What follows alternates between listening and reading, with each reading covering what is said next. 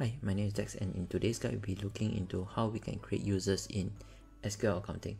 So to do that, all we just need to do is come to Tools, Maintain User, press New, and then we create a user, say Dex, and then we just press Save. Alright, so sometimes when we want to log in, of course the system will require you a password, but to do the first login, we need to come here to More. Here we have one called Reset Password. Alright, so this is the password.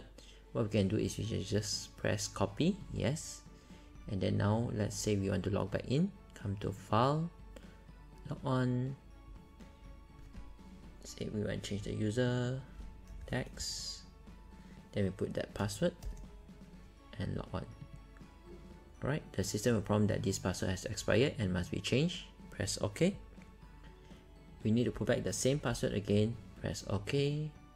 Then we will need to put in the new password, say 1234 1234. Okay.